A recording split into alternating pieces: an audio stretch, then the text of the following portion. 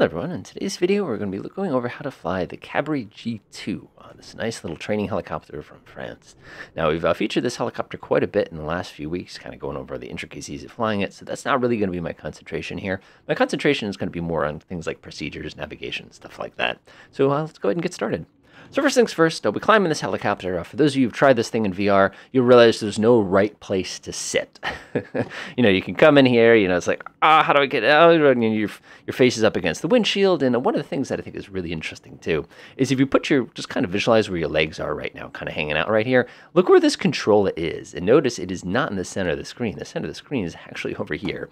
So little tiny things like that, it seems like it's not going to be an issue, but when you see it, you got to see it. So first things first, before I even start going nuts with the individual startup procedure, I just want to go over a couple buttons that people probably were not aware of. The first things first is if you turn your head around, you have a couple options here. We have our ELT, of course. We have our fuel selector. This is turning everything on and off. We have our collective over here. On the edge of the collective is going to be your throttle. One thing I want to warn you about the throttle here, by the way, is this is linked to the pitch control of your prop pitch, I should say. It should be more specific.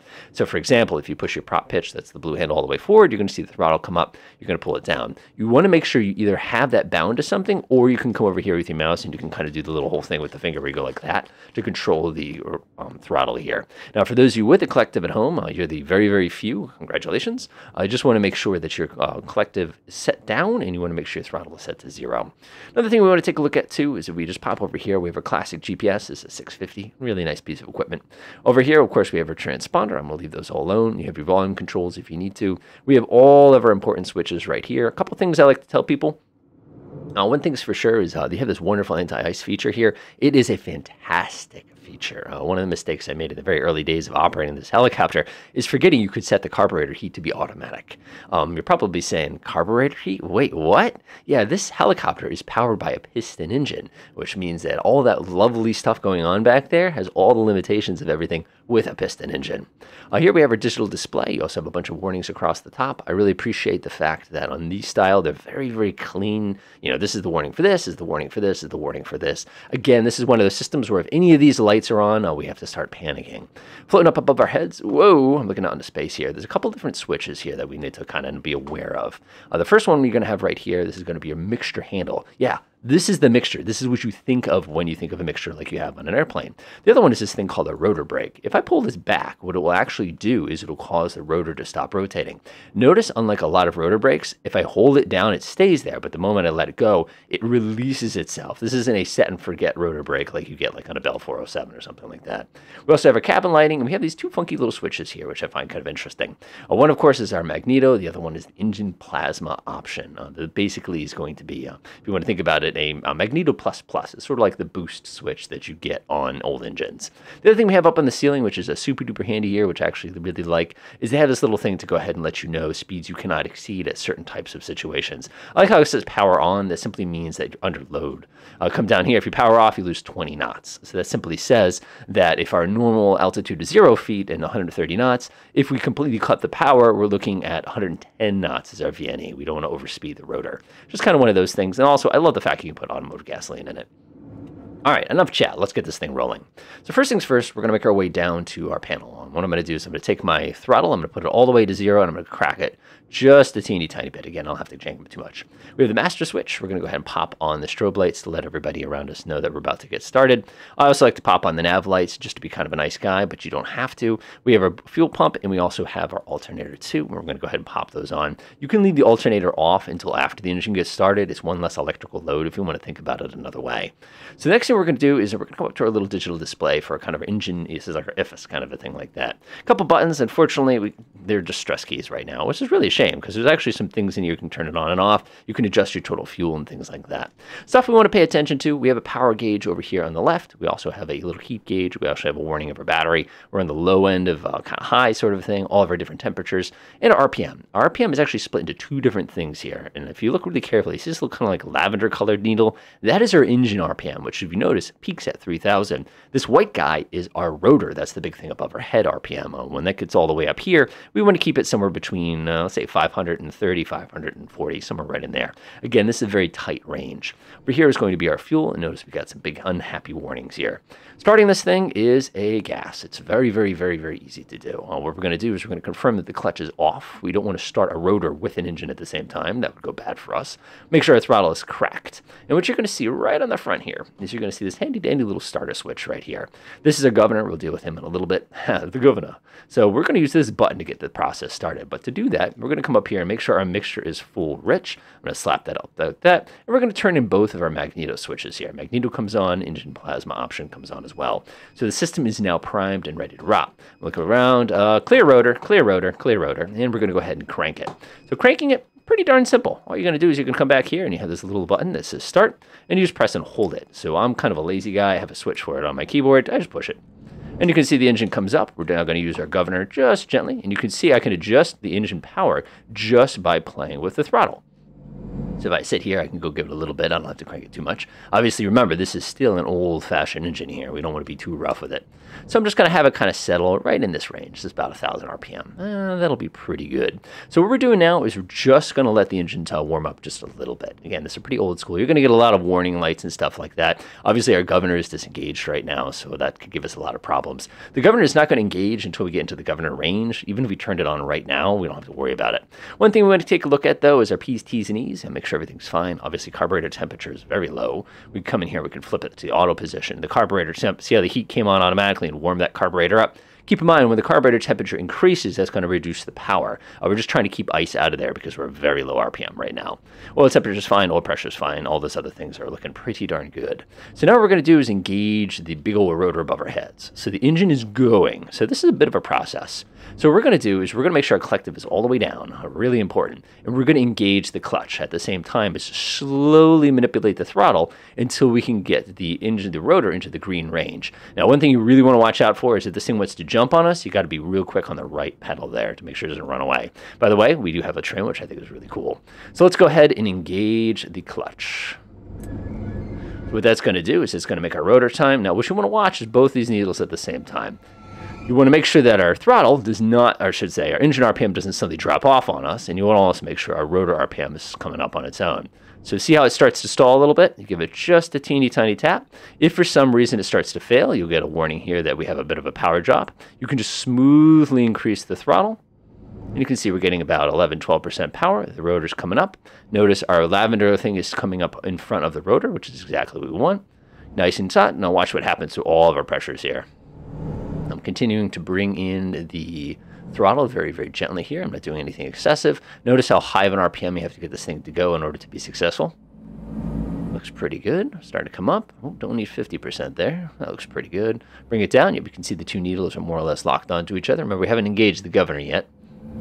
All right, now theoretically, you could fly this helicopter using just the rotor and without the governor. Now that is a lot of hand-eye coordination, actually hand-hand coordination. So when this thing starts to get a little high in the RPM, what I do is I back the throttle up just a little bit. Remember, we're using the throttle to control our rotor RPM right now. That looks perfect, so you can see we're right in the middle of the green range. So what I'm going to do now is I'm going to come on down here. I'm going to go ahead and bop the lovely switch for governor. And when you do that, get ready to catch it. Perfect. You can see it barely twigged. Oop, there it goes. And now, as you can probably observe, our rotor RPM is stabilized in the green range, and our power keeps fluctuating, which is actually good, because our governor's job here is to go ahead and make sure that this is all kept in the proper range.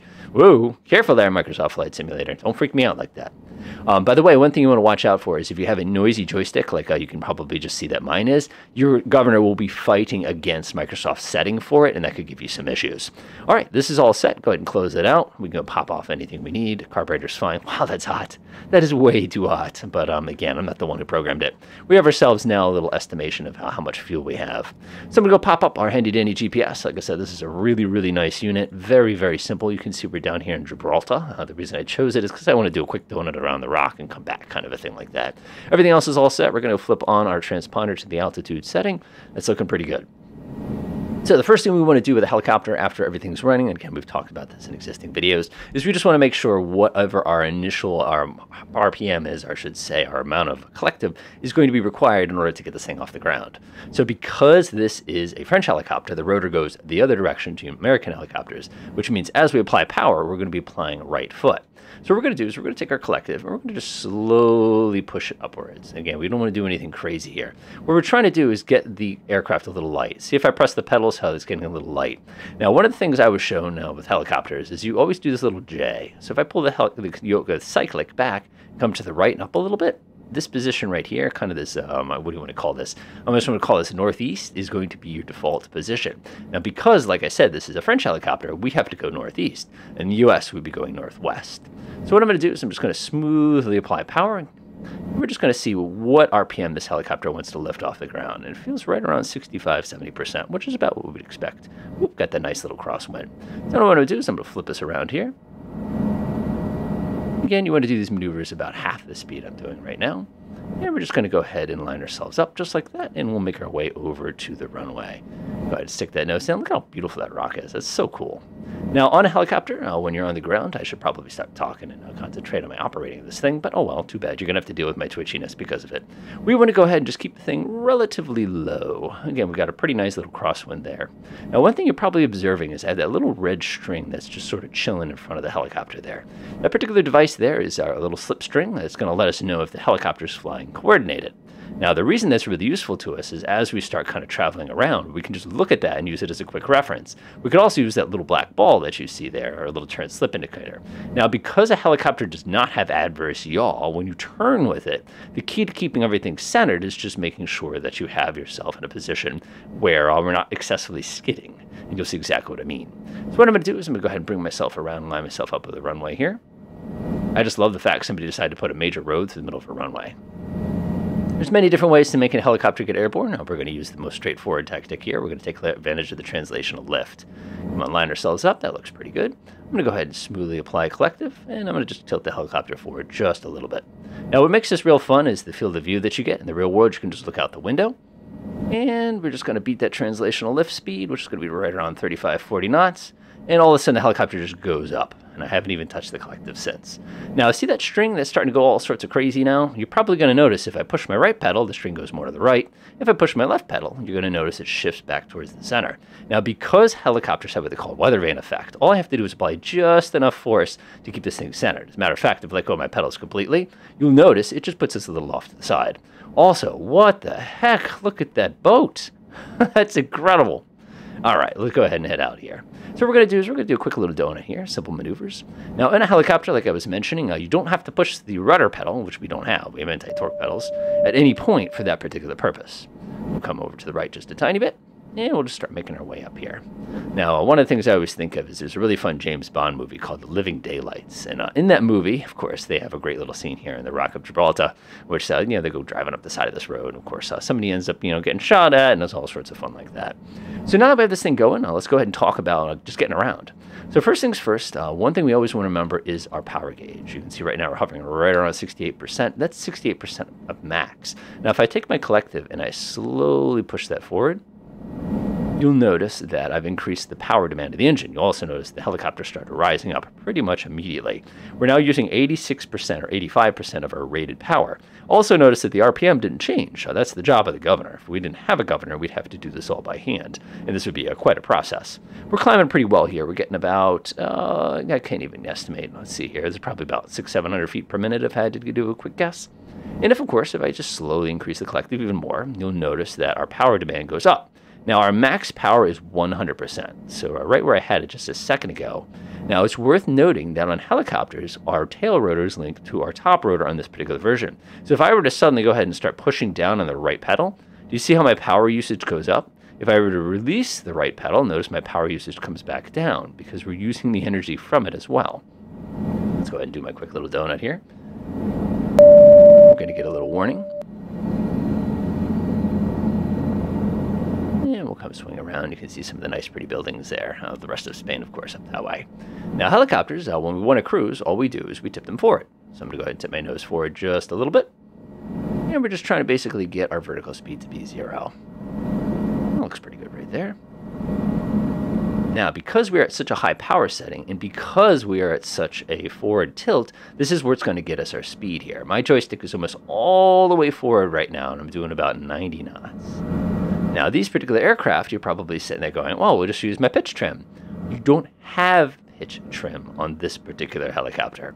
So if you want to trim it, you're going to have some function on your joystick that enables you to trim it. What you do have, however, if you actually looked at the handle earlier, is we do have yaw trim, which in this case, see how we're kind of traveling a little off to that side? If you have a device on your joystick that allows you to adjust yaw, you can actually sit here and crank it and use it to kind of cancel out some of this nastiness that we're getting off to the right here. But again, it doesn't make that much of a difference. When we're cruising, generally we're not going to be cruising around at 100% power. That's usually not pretty healthy.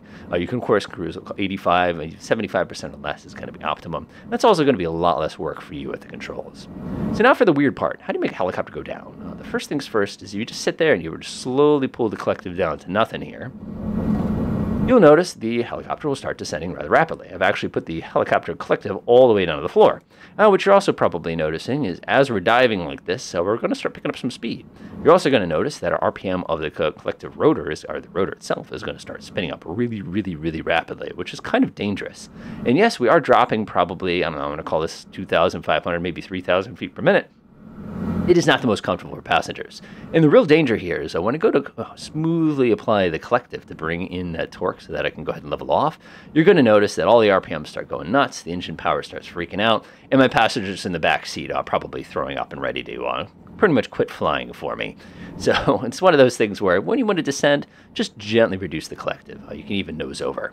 Speaking of nose over, another thing you never want to do in any helicopter is you never want to just push forward on the controls hard. If you do that, that lovely rotor will continue its little position and the rest of the helicopter will rotate up to meet it, meaning you're going to get this let's just say decapitation of a certain critical part of the helicopter required for stable flight here. So what I'm going to do now is I'm just going to continue my little journey, and we're just going to bring it back up to our little airport, and we're going to set ourselves up for landing. Landing is the exact same thing if you want to think about pretty much as any helicopter. We want to identify the direction that the wind is traveling in, and we want to line ourselves up with the wind. There's a couple different ways. We've done that in a previous video. Like I said, I'm not going to stress about too much. Critical thing with this thing is that when you do enter into a hover, you just want to make sure that you don't get too slow. If you do get too slow, of course, in the real world, you could enter into what they call vortex ring state, where you basically descend into your own turbulence. So what I'm going to do is I'm going to go ahead and smoothly reduce collective. I'm just going to bring up the nose of the helicopter, and I'm just going to go ahead and take myself a nice gentle turn. Notice, of course, as you start to reduce speed, that little string is going to go nutters on you. Don't worry, it'll do that. A little bit of right foot. And we're looking real good now. I'm going to swing myself around at big old 2.7. What I usually tell people when you're trying to learn how to learn the helicopters, it's okay if it's not smooth the first couple of times. You know, in the real world, when you're landing on a nice North Sea oil rig and it's really windy, there's really very little you can do. The important thing you want to remember, though, is as you get close to the ground, you're going to get the rotor and ground effect, which is going to act as a strange little cushion. So what you need to do is arrive down to the ground into that effect and be ready for it. Once you've entered into that weird little cushioned area, one thing you also need to remember is as I make any adjustment in pitch, it's going to cause my altitude to change as well. So that always surprises people. You know, I pitch up just a tiny bit to slow down, and that causes my altitude to actually increase a little bit. I'm going to bring the nose up. We're just going to go ahead and level off. And we're just going to settle into the ground just like that. Now, when you settle into the ground, of course, remember you're still flying the helicopter, so you want to go ahead and smoothly reduce the collective. And we've reached our destination. Shutting down is relatively straightforward for this particular helicopter. Again, there's not too much drama involved. One thing you want to do is confirm the position of the throttle there. Some people, of course, would say, what happens if you shut off the governor? Well, let's find out what happens if you shut off the governor. We click that switch off. Now, of course, if I pull my throttle to 0, you'll notice that the whole rotor mechanism immediately begins to slow down on itself, which makes sense. Now, if you wanted to make that a lot worse of a situation, of course, what you could do is you could push the collective up, which causes it to bite a bigger chunk of the air, which, of course, causes it to slow down a lot more rapidly. The other thing some of you might say is, can't we just run up here and grab right onto the rotor brake? Yeah, you're not supposed to be using the rotor brake at RPMs this high. That's that's bad for the brake. You can do a lot of damage. But notice just how much inertia this particular rotor carries with it as it's going around. So we're going to go ahead and shut this engine down the same way you would normally do it. We're going to reach up top. You got your mixture control. We're just going to pull the mixture like that, and we're going to wait for the engine to come to a complete stop. So what's going to happen is you're going to watch the engine lose a lot of RPM. Remember, these are still mechanically engaged with each other, so we can disengage them by hopping the clutch right there. So now they're disconnected from each other. Once we've got that off, of course, we can reach up here, shut off the engine plasma, and we can also shut off the magnetos. And now the engine is completely disengaged. What we're going to do now is we're going to wait for this rotor to go ahead and slow itself down a little bit. There we go. Now what we can do is go ahead and engage our rotor brake. Now, this particular rotor brake, it's a press and hold rotor brake. This is not the style where we can just go click and leave it. It's generally considered bad form to leave that gigantic rotor rotating when you get out of the helicopter. Once you've stopped, you can go ahead and unclick it, and then you're pretty much ready to rock. You can see everything set here. I'm going to go ahead and disengage some options here, where this has been disengaged. Battery pump, master, click, and enjoy.